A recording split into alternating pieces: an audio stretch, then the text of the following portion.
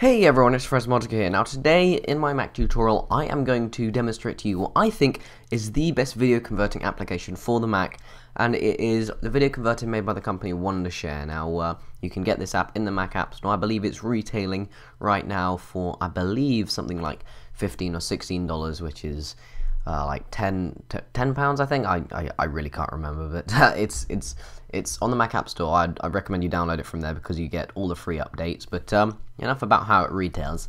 This right here is the video converter window. You can see you've got the media files area right here, the playback here, a little couple of buttons there, big convert button, and then all the options up here.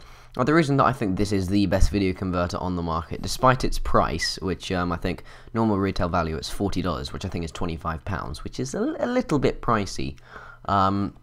It has the most options by far, and you can customize it how you want. So if I very quickly go to File, Import, and then add a video file. You can also add audio files, which is very handy. Let's get one of my piano. Let's bring in this one right here, the last piano cover that I uploaded. Please go watch it if you haven't. Alright, here you can see it comes up in the window. It's got its name, its duration, it's got the file size, the audio info, whether it's got subtitles or not, the preset that you want going to export at, and then this edit button right here. Now, the reason that I say this has got the most options is because not only can you customize all the video settings, right here I've got a customize preset called YouTube 640x480 at a resolution of 640x480, 30 frames per second, blah blah blah. Not only do I think that it's good because of those customization options, but you can also make basic edits to your videos. So you can trim it if you want to select part of the video. You can't hear the computer audio because I'm not recording the computer audio for this recording. If you click this scissors button right here, you can select a range that you want to take out of the video. Let's say you wanted to take out the first 10 seconds of the video. You would then click delete current trim section, and then it would disappear.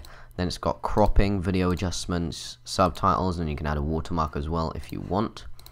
So that's basically, I think, one of the more advanced features of this video converter, and why I think it is the best video converter on the market. And right down here, it'll also estimate the total size of the video based on the preset that you've chosen and the length of the video. So now we're just going to click convert. There we go, it's finished converting. One task has been finished. It would play a sound, but I haven't recorded it in this recording. So right here, it comes out as an MP4 file, the MOV file right here, and then the MP4 file right here. That's 10 seconds long, only 3 megabytes in size. It's very, it's got a very low file size, but it also retains some really good quality. As you can see right there, looks smooth, very clear. There's no, there's no blurriness to it. It's not pixelated.